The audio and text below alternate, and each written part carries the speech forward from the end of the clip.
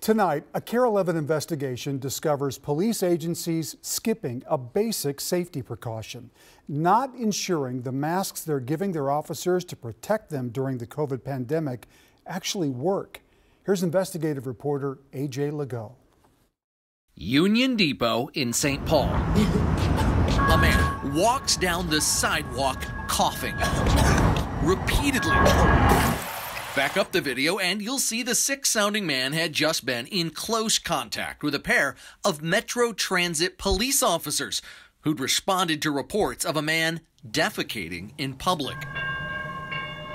To protect their officers during the COVID pandemic, Metro Transit issued a personal protective equipment policy and N95 masks to their officers, telling them when boarding a train or bus, they should always wear the N95.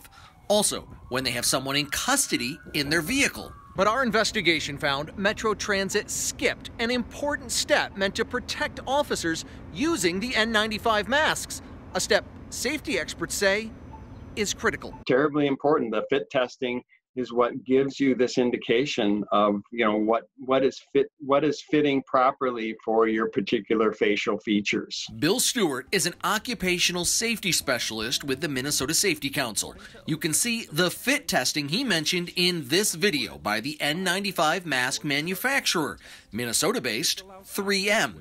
A plastic hood is put over a person wearing an N95, and scented aerosol is pumped in. If the fit test is completed without the subject detecting the sweet taste of the test solution, an adequate face seal has been demonstrated. The masks, also called respirators, come in different sizes. A bad fit means a bad seal, rendering the mask ineffective. If it's not fitting right, it's not going to work right? No, if it doesn't fit correctly, it doesn't filter the air as you would expect it to. How important is it?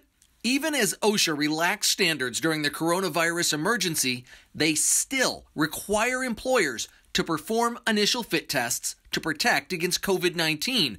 Their rule states initial fit testing is essential to determine if the respirator properly fits the worker and is capable of providing the expected level of protection. Every call, every medical that we go to, our officers are donned with the N95s.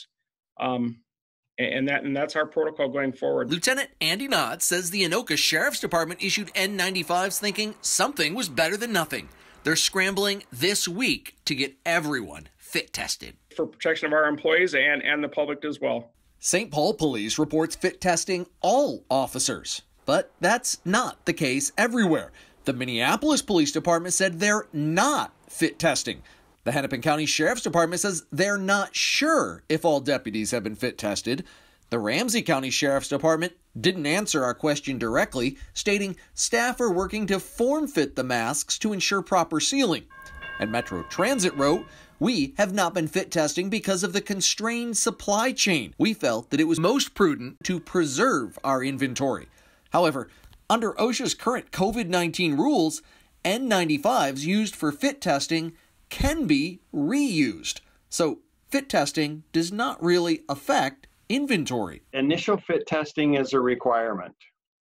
So there is no excuse for not following the standard here.